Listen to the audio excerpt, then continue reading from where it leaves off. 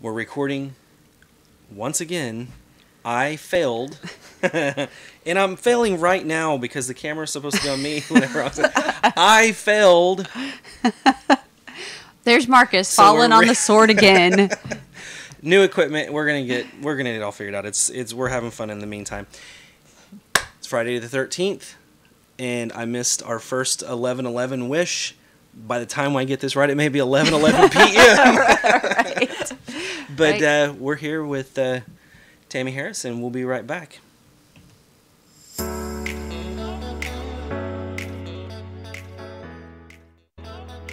Our mission is to promote strategies and policies which ensure improved health for all citizens of Nowata County.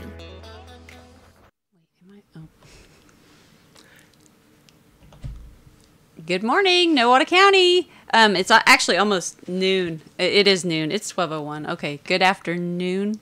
1 minute afternoon. Okay. Oh, yeah. It's, like Marcus said, it's Friday the 13th. It's Podcast Friday. Happy Podcast Friday. True Podcast Friday. Yeah, it's the real Podcast Friday. So today, joining us is Tami Harris from Oklahoma Union. You know, we didn't talk about the last time, so I guess if you want to introduce yourself, like how long you've been at Oklahoma Union and what you're... Tell us a little about yourself. Yeah. That's standard question. So I have 4 kids. I'm married to Michael. We have 4 kids, 2 in college, 2 in high school. Can't believe it's happened. Oh, man. Never thought they'd grow up, but they are. And I've been at Oklahoma Union since 2008, officially as a school counselor. Awesome. Yeah, it's wonderful. Awesome. Okay. Well, so we're going to talk about a really timely topic today, and it's back to school.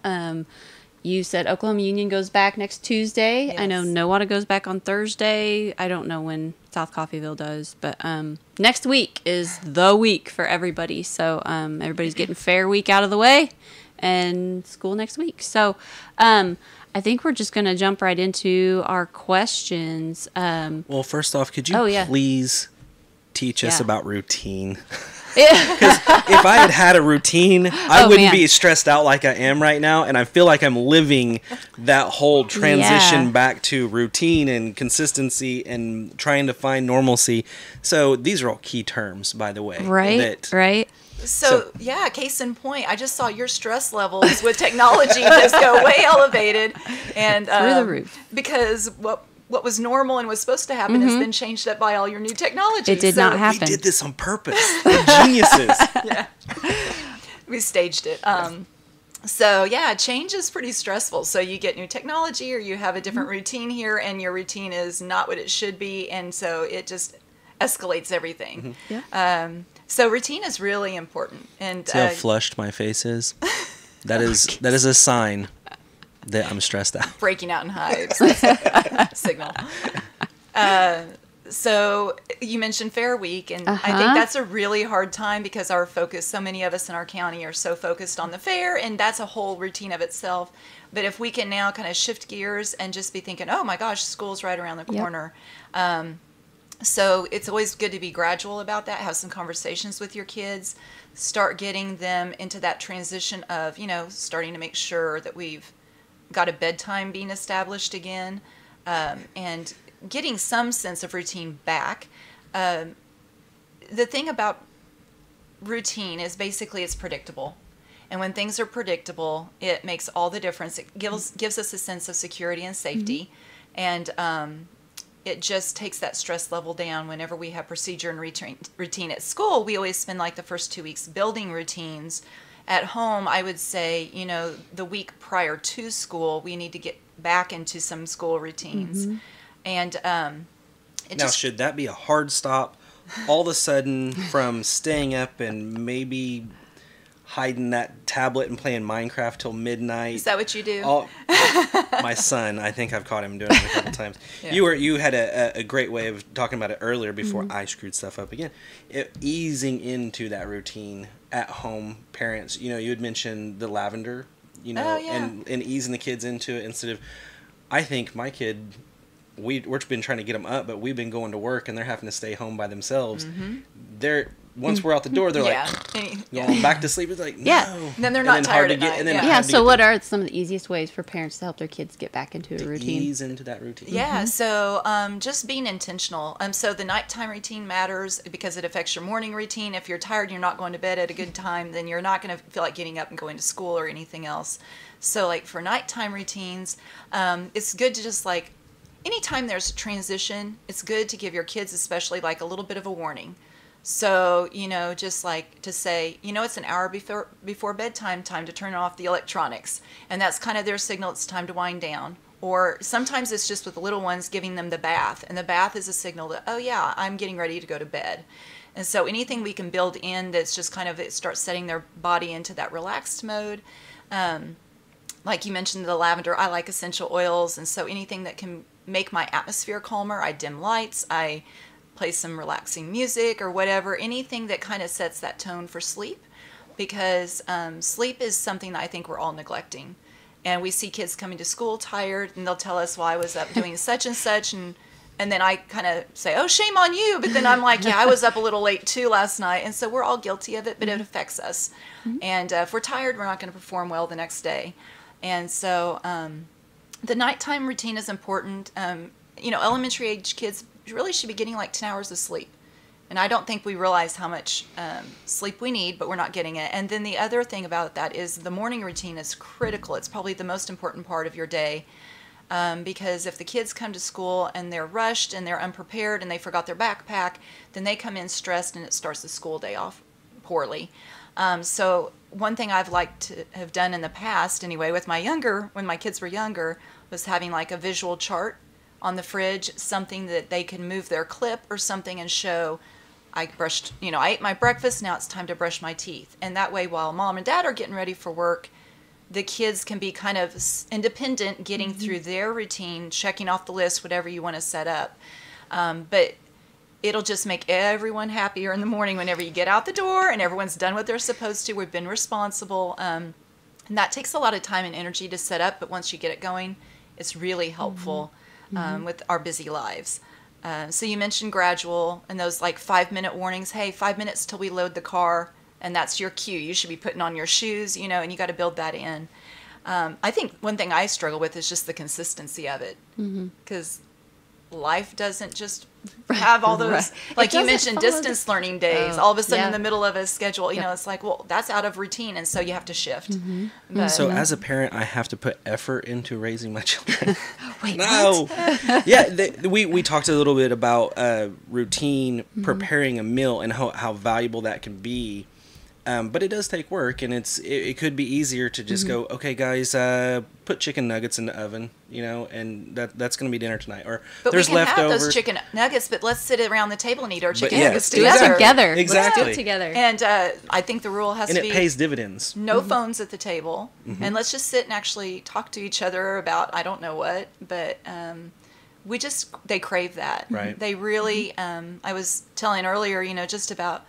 I can invite a kid in to have lunch, and they just love having somebody to sit and talk to. Absolutely. And they'll tell me that they are not doing that at home, but I know everyone's busy. And our schedules are all over the place with sports and different things like that, but we have to be intentional. Even if it's like 1 day of the week that we do that. Really, family mealtime is an important routine.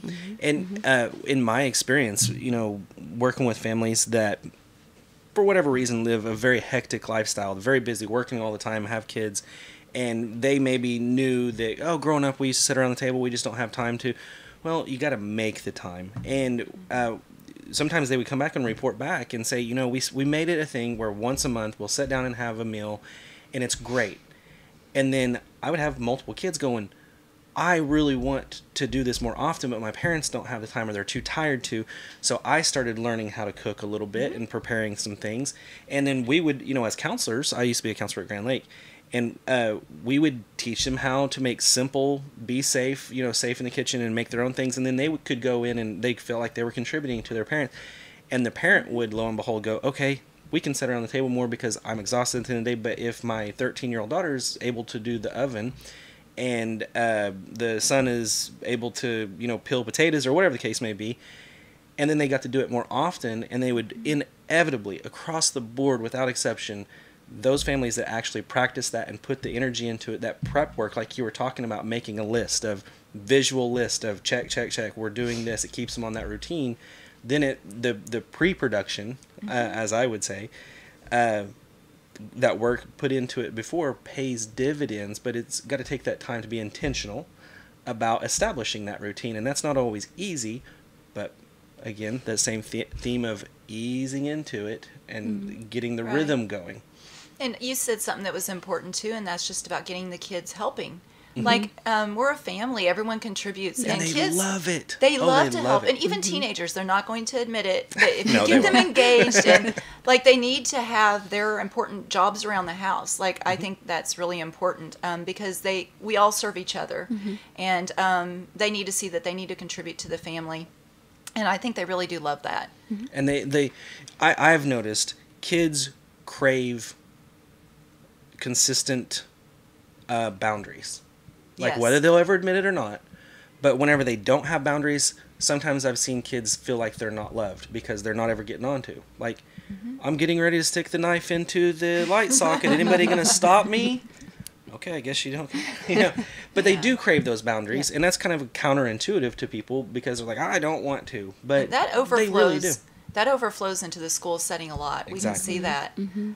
And that was one of the things I think kids are struggling with a little bit, especially during the quarantine. And then we come back and we're back in a structured setting. And kids are forgetting, I have to ask or wait to go whenever the whole class goes to the bathroom. Or I have to wait until the teacher's done talking to talk, because at home, whenever we're just in a more relaxed setting, those things are kind of just whenever you have to go to the bathroom, you go and you kind of talk over each other, and there's a lot of dynamic conversations happening. But a classroom's a lot more structured. So it's really important too for the parents to build some structure into their home, set some boundaries, reinforce just basic etiquette and manners. Like, I think we see a lot of that too, like the kids aren't remembering to say thank you. I don't know if it's just we get so busy we don't take the time to do that, but we've got to model that. But we also need to remind our kids that there's some really important rules of how to act. Right. And that falls into those rules or those boundaries. And so can we ask this question, Trista?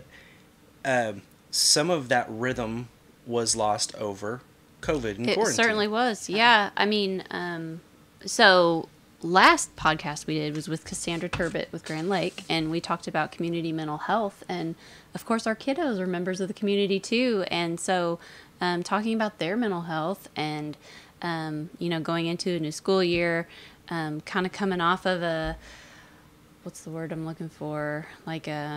A modified school year, I guess, last year, coming out of quarantine, all of that fun stuff.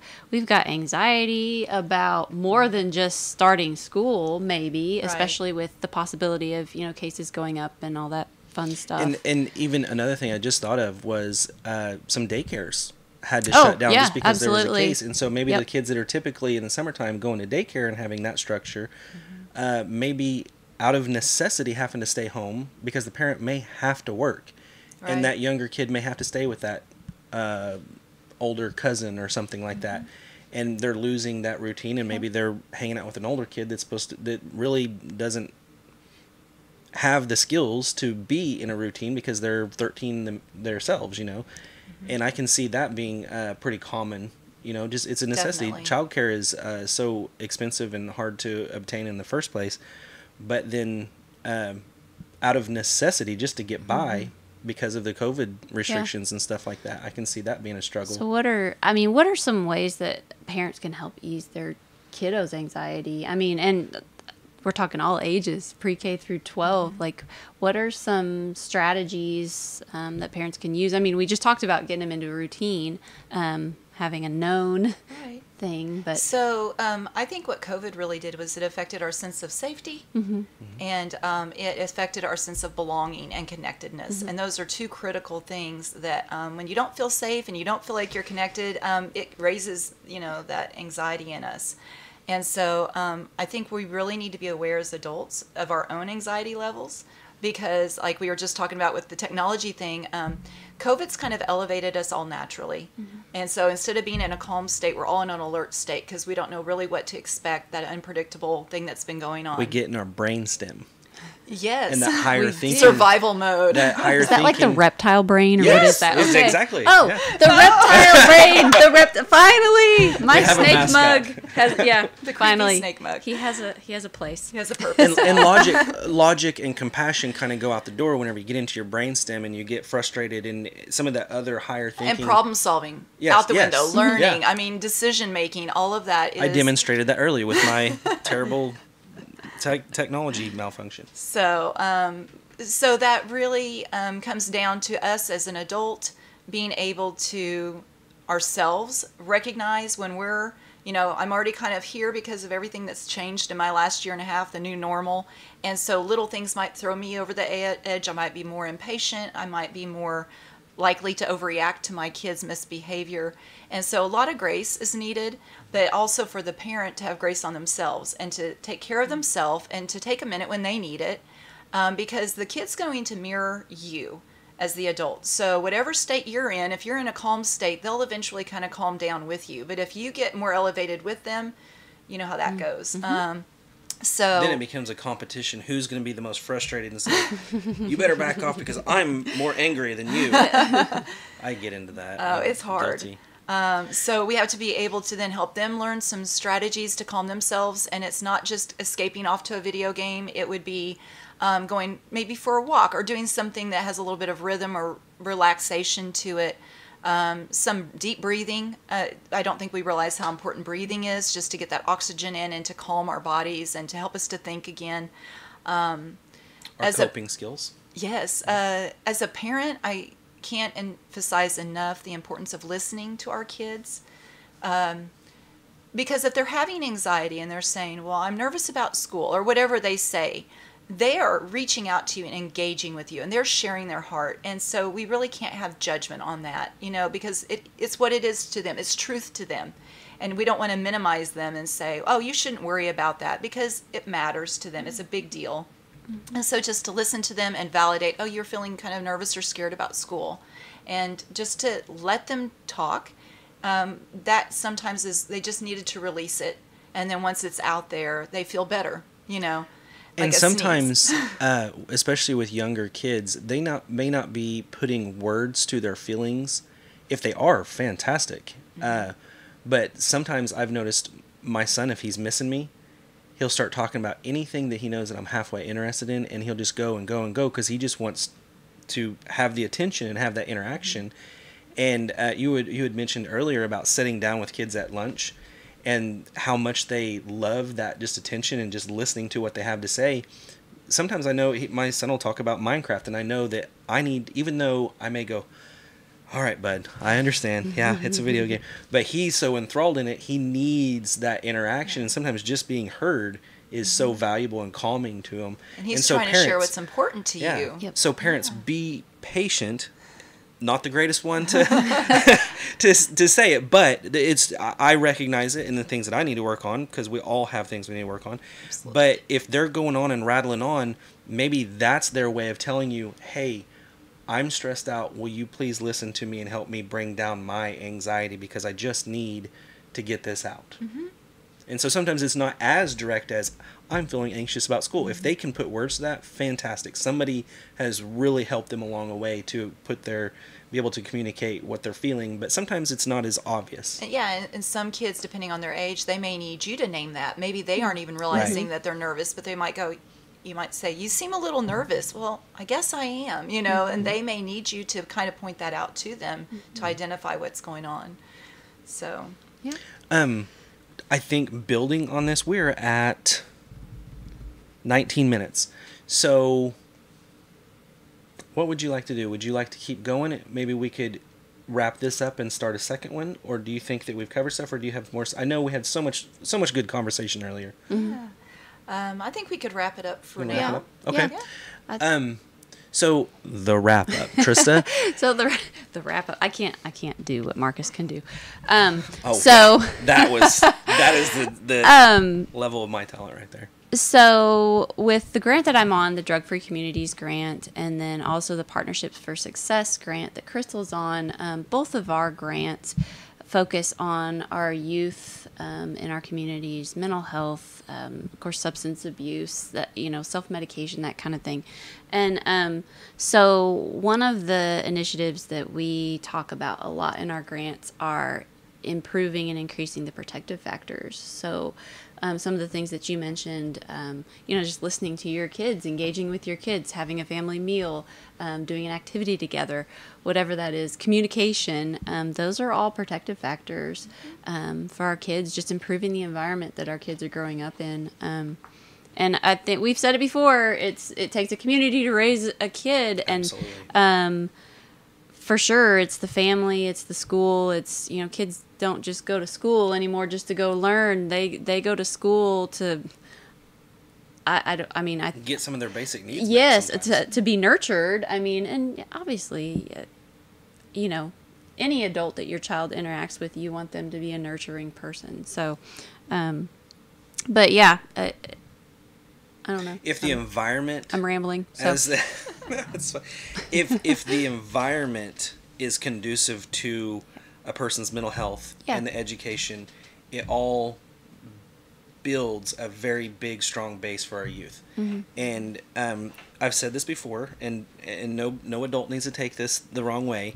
We know that it's easier to shape and mold a healthy youth if an adult decides, I'm going to smoke cigarettes, and that's their choice, that's their legal right. It's not the healthiest thing. It's not a healthy coping skill, but it is a coping skill. Admittedly, it's something that brings their stress because it's a habit that they've used. But really, for us to make a real change is we've got to make sure our babies got everything that they need to grow into a healthy adult that can make good decisions. And if adult has already made those decisions, then, we'll support them, still love you, no big deal. But the youth is where we can really start to, every generation is going to be a little bit smarter. That's our whole goal as a parent, is we want better for our kids than maybe the choices we've made. And so that's why it's so fantastic to have somebody like you that can bring in some more thoughtful processes with the kids and remind them, hey, there are ways to deal with this. I understand that's stressful.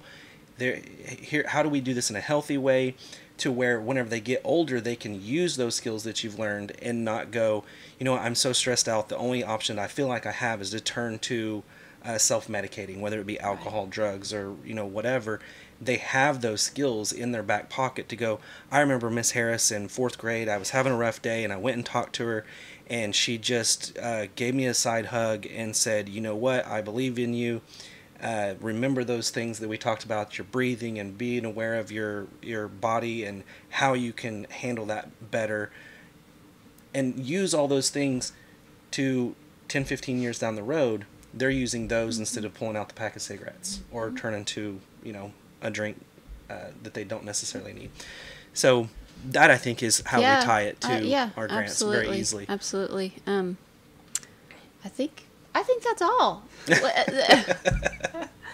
For now. Well, and just I really encourage the parents to just know you're not alone. Like if your child is having anxiety, reach out. And it's just really important to partner with the school because we love your kids too. Yes. So, Absolutely. And don't forget that, parents. Right. Everybody up there is there for your kid. And things get difficult, just like in the real world, and just be patient with everybody because we're all in this together. Lots of grace. That's right. That's right. Well, thank you so much for coming today. We really appreciate all the information that you've shared with us. And what else? Let's go out into the world and utilize some of this information, pass it along. Okay. Thank you for being patient with my technical mess ups. Alrighty. Thank you guys for tuning in, and we appreciate you, and we'll see you later.